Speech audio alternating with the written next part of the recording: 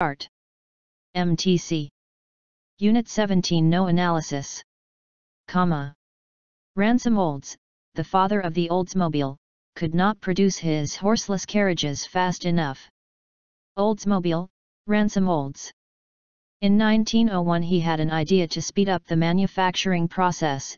Instead of building one car at a time, he created the assembly line. 1901.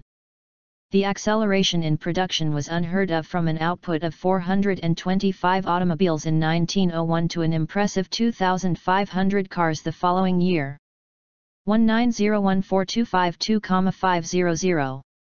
While other competitors were in awe of this incredible volume, Henry Ford dared to ask, "Can we do even better?"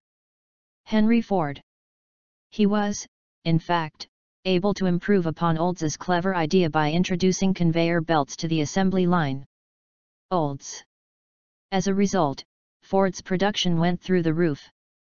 Ford. Instead of taking a day and a half to manufacture a Model T, as in the past, he was now able to spit them out at a rate of one car every 90 minutes. Model T 1.590. The moral of the story is that good progress is often the herald of great progress. MTC. Good job. Let's start. MTC. Unit 17 No 01. The United Nations asks that all companies remove their satellites from orbit within 25 years after the end of their mission. 25. This is tricky to enforce, though, because satellites can, and often do, fail. To tackle this problem, several companies around the world have come up with novel solutions. These include removing dead satellites from orbit and dragging them back into the atmosphere, where they will burn up. Ways we could do this include using a harpoon to grab a satellite, catching it in a huge net, using magnets to grab it, or even firing lasers to heat up the satellite, increasing its atmospheric drag so that it falls out of orbit. However, these methods are only useful for large satellites orbiting Earth. There isn't really a way for us to pick up smaller pieces of debris such as bits of paint and metal. We just have to wait for them to naturally re-enter Earth's atmosphere. MTC. Good job. Let's start. MTC. Unit 17 No 02. Risk often arises from uncertainty about how to approach a problem or situation. One way to avoid such risk is to contract with a party who is experienced and knows how to do it. For example, to minimize the financial risk associated with the capital cost of tooling and equipment for production of a large, complex system, a manufacturer might subcontract the production of the system's major components to suppliers familiar with those components. This relieves the manufacturer of the financial risk associated with the tooling and equipment to produce these components. However, transfer of one kind of risk often means inheriting another kind. For example, subcontracting work for the components puts the manufacturer in the position of relying on outsiders, which increases the risks associated with quality control, scheduling, and the performance of the end item system. But these risks often can be reduced through careful management of the suppliers. MTC. Good job. Let's start. MTC. Unit 17 No 03. Most beliefs but not all are open to tests of verification. This means that beliefs can be tested to see if they are correct or false. Beliefs can be verified or falsified with objective criteria external to the person. There are people who believe the Earth is flat and not a sphere. Because we have objective evidence that the Earth is in fact a sphere, the flat Earth belief can be shown to be false. Also, the belief that it will rain tomorrow can be tested for truth by waiting until tomorrow and seeing whether it rains or not. However, some types of beliefs cannot be tested for truth because we cannot get external evidence in our lifetimes, such as a belief that the Earth will stop spinning on its axis by the year 9999 or that there is life on a planet 100 million light-years away. 99991. Also, metaphysical beliefs, such as the existence and nature of a God, present considerable challenges in generating evidence that everyone is willing to use as a truth criterion. MTC. Good job. Let's start. MTC. Unit 17 No 04. Comma. Liquids are destructive. Foams feel soft because they are easily compressed. If you jump onto a foam mattress, you'll feel it give beneath you. Liquids don't do this, instead they flow. You see this in a river, or when you turn on a tap, or if you use a spoon to stir your coffee. When you jump off a diving board and hit a body of water, the water has to flow away from you. But the flowing takes time, and if your speed of impact is too great, the water won't be able to flow away fast enough, and so it pushes back at you. It's that force that stings your skin as you belly flop into a pool, and makes falling into water from a great height like landing on concrete.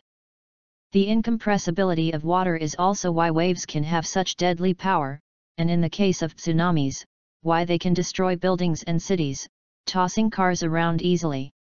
MTC. Good job. Let's start. MTC. Unit 17 No 05.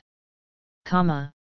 Some resources, decisions, or activities are important, highly valuable on average, while others are pivotal. Small changes make a big difference.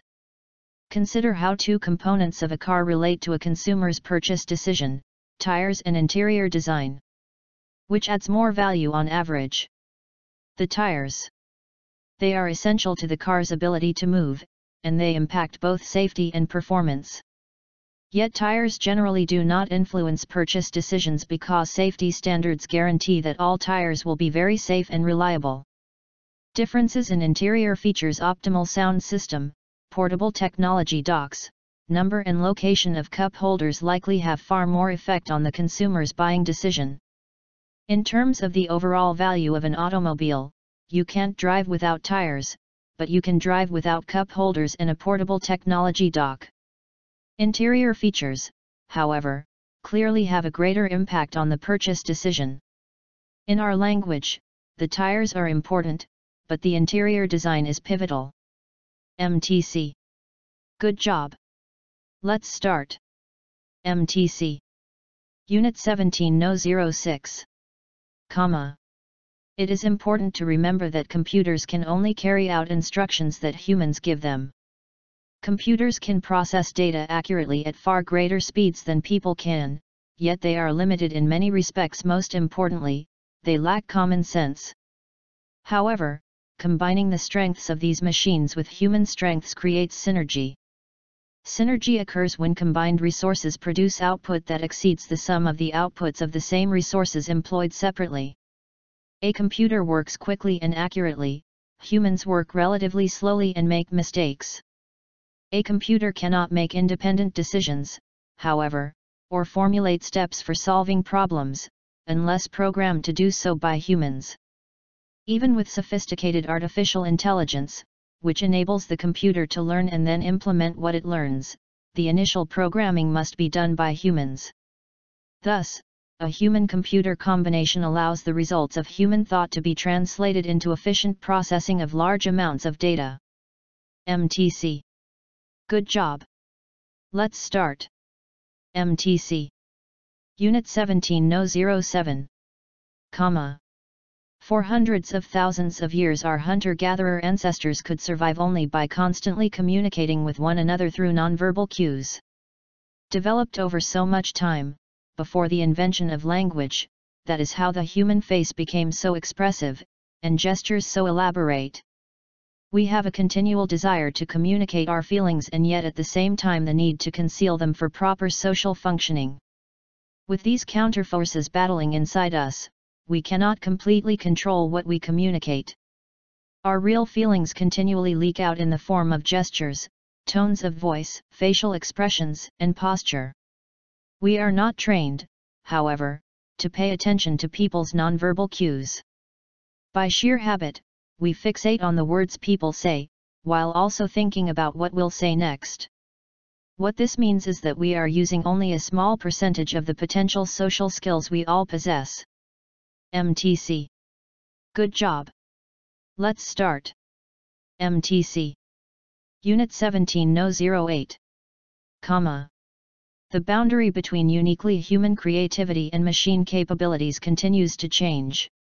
Returning to the game of chess, back in 1956, 13-year-old child prodigy Bobby Fischer made a pair of remarkably creative moves against Grandmaster Donald Byrne. 1956, 1-3 Bobby Fischer Donald Byrne. First he sacrificed his knight, seemingly for no gain, and then exposed his queen to capture. On the surface, these moves seemed insane, but several moves later, Fischer used these moves to win the game. Fischer. His creativity was praised at the time as the mark of genius. Yet today if you program that same position into an ordinary chess program, it will immediately suggest the exact moves that Fischer made. Fischer. It's not because the computer has memorized the Fischer-Byrne game, but rather because it searches far enough ahead to see that these moves really do pay off. Fischer-Byrne. MTC. Good job. Let's start. MTC. Unit 17 No 09. Of all the medical achievements of the 1960s, the most widely known was the first heart transplant, performed by the South African surgeon Christiaan Barnard in 1967. 1960-1967 Christiaan Barnard. The patient's death 18 days later did not weaken the spirits of those who welcomed a new era of medicine. 18. The ability to perform heart transplants was linked to the development of respirators, which had been introduced to hospitals in the 1950s. 1950. Respirators could save many lives, but not all those whose hearts kept beating ever recovered any other significant functions. In some cases, their brains had ceased to function altogether.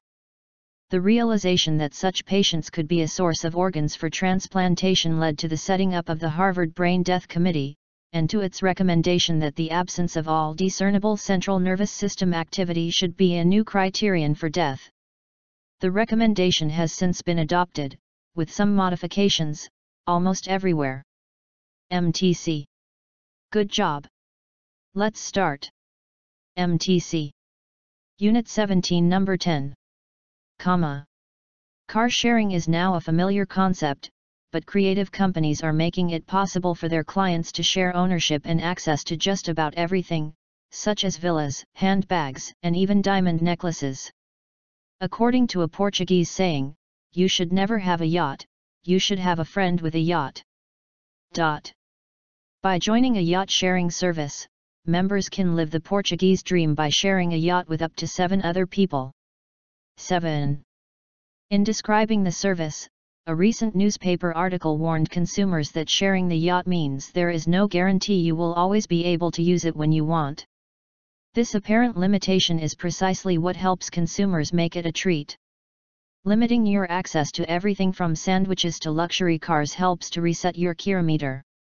That is, knowing you can't have access to something all the time may help you appreciate it more when you do. MTC. Good job. Let's start. MTC. Unit 17 Number 11. Open international online access is understood using the metaphor flat Earth.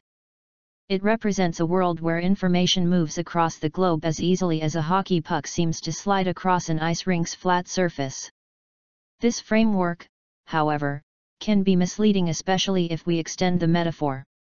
As anyone who has crossed an ice rink can confirm, just because the surface of the rink appears flat and open does not necessarily mean that surface is smooth or even. Rather, such surfaces tend to be covered by a wide array of dips and cracks and bumps that create a certain degree of pull or drag or friction on any object moving across it. In much the same way, an array of technological, political, economic, cultural, and linguistic factors can exist and create a similar kind of pull or drag or friction. They affect how smoothly or directly information can move from point to point in global cyberspace. Thus, while the Earth might appear to be increasingly flat from the perspective of international online communication, it is far from frictionless. MTC. Good job. Let's start. MTC. Unit 17 Number 12. In physics, the principle of relativity requires that all equations describing the laws of physics have the same form regardless of inertial frames of reference. The formulas should appear identical to any two observers and to the same observer in a different time and space. Attitudes and values, however, are subjective to begin with, and therefore they are easily altered to fit our ever-changing circumstances and goals. Thus, the same task can be viewed as boring one moment and engaging the next.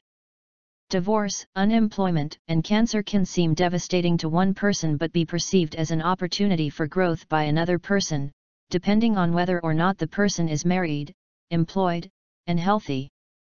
It is not only beliefs, attitudes, and values that are subjective. Our brains comfortably change our perceptions of the physical world to suit our needs. We will never see the same event and stimuli in exactly the same way at different times. MTC. Good job. Let's start. MTC. Unit 17, number 13. Comma. You are in a train, standing at a station next to another train. Suddenly you seem to start moving. But then you realize that you aren't actually moving at all. It is the second train that is moving in the opposite direction. The illusion of relative movement works the other way, too. You think the other train has moved, only to discover that it is your own train that is moving. It can be hard to tell the difference between apparent movement and real movement. It's easy if your train starts with a jolt, of course, but not if your train moves very smoothly. When your train overtakes a slightly slower train, you can sometimes fool yourself into thinking your train is still and the other train is moving slowly backwards. MTC. Good job. Let's start. MTC. Unit 17, number 14. Comma. You're probably already starting to see the tremendous value of network analysis for business people. In the business world, information is money. A tip about anything from a cheap supplier to a competitor's marketing campaign to an under-the-table merger discussion can inform strategic decisions that might yield millions of dollars in profits. You might catch it on TV or in the newspaper, but that's information everyone knows. The most profitable information likely comes through network connections that provide inside information. And it isn't just information that travels through network connections, it's influence as well. If you have a connection at another company, you can possibly ask your connection to push that company to do business with yours, to avoid a competitor, or to hold off on the launch of a product. So clearly, any businessperson wants to increase their personal network. MTC. Good job. Let's start. MTC. Unit 17, number 15. Comma. It can be helpful to read your own essay aloud to hear how it sounds, and it can sometimes be even more beneficial to hear someone else read it. Either reading will help you to hear things that you otherwise might not notice when editing silently. If you feel uncomfortable having someone read to you, however, or if you simply don't have someone you can ask to do it, you can have your computer read your essay to you. Granted, it's not quite the same thing, and the computer is not going to tell you when something doesn't sound right. The computer also won't stumble over things that are awkward, it will just plow right on through.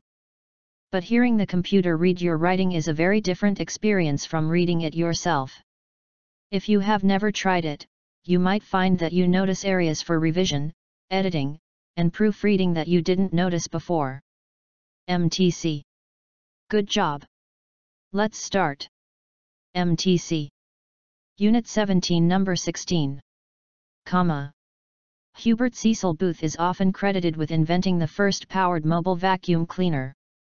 Herbert Cecil Booth. In fact, he only claimed to be the first to coin the term vacuum cleaner for devices of this nature, which may explain why he is so credited. As we all know, the term vacuum is an inappropriate name, because there exists no vacuum in a vacuum cleaner. Rather, it is the air moving through a small hole into a closed container, as a result of air being blown out of the container by a fan on the inside. But I suppose a rapid air movement in a closed container to create suction cleaner would not sound as scientific or be as handy a name. Anyway, we are stuck with it historically, and it is hard to find any references to vacuum prior to Booth. Booth. Interestingly, Booth himself did not use the term vacuum when he filed a provisional specification describing in general terms his intended invention. Booth. MTC. Good job. Let's start. MTC. Unit 17, Number 17. Comma. The problem of amino acid deficiency is not unique to the modern world by any means. Pre-industrial humanity probably dealt with protein and amino acid insufficiency on a regular basis. Sure, large hunted animals such as mammoths provided protein and amino acids aplenty. However, living off big game in the era before refrigeration meant humans had to endure alternating periods of feast and famine. Droughts, forest fires, superstorms, and ice ages led to long stretches of difficult conditions, and starvation was a constant threat. The human inability to synthesize such basic things as amino acids certainly worsened those crises and made surviving on whatever was available that much harder. During a famine, it's not the lack of calories that is the ultimate cause of death, it's the lack of proteins and the essential amino acids they provide. MTC. Good job. Let's start. MTC. Unit 17, Number 18. Comma. Framing matters in many domains. Framing. When credit cards started to become popular forms of payment in the 1970s, some retail merchants wanted to charge different prices to their cash and credit card customers. 1970. To prevent this, credit card companies adopted rules that forbade their retailers from charging different prices to cash and credit customers. However, when a bill was introduced in Congress to outlaw such rules, the credit card lobby turned its attention to language. Its preference was that if a company charged different prices to cash and credit customers, the credit price should be considered the normal, default, price and the cash price a discount rather than the alternative of making the cash price the usual price and charging a surcharge to credit card customers.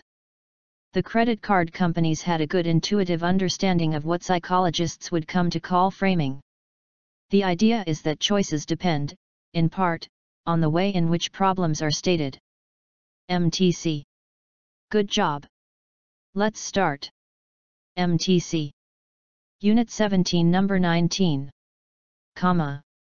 Tap your finger on the surface of a wooden table or desk, and observe the loudness of the sound you hear. Then, place your ear flat on top of the table or desk. With your finger about 1 foot away from your ear, tap the tabletop and observe the loudness of the sound you hear again. 1. The volume of the sound you hear with your ear on the desk is much louder than with it off the desk. Sound waves are capable of traveling through many solid materials as well as through air. Solids, like wood for example, transfer the sound waves much better than air typically does because the molecules in a solid substance are much closer and more tightly packed together than they are in air. This allows the solids to carry the waves more easily and efficiently, resulting in a louder sound. The density of the air itself also plays a determining factor in the loudness of sound waves passing through it. MTC. Good job. Let's start. MTC. Unit 17, Number 20. Comma. You may be wondering why people prefer to prioritize internal disposition over external situations when seeking causes to explain behavior. One answer is simplicity. Thinking of an internal cause for a person's behavior is easy. The strict teacher is a stubborn person, the devoted parents just love their kids. In contrast, situational explanations can be complex. Perhaps the teacher appears stubborn because she's seen the consequences of not trying hard in generations of students and wants to develop self-discipline in them.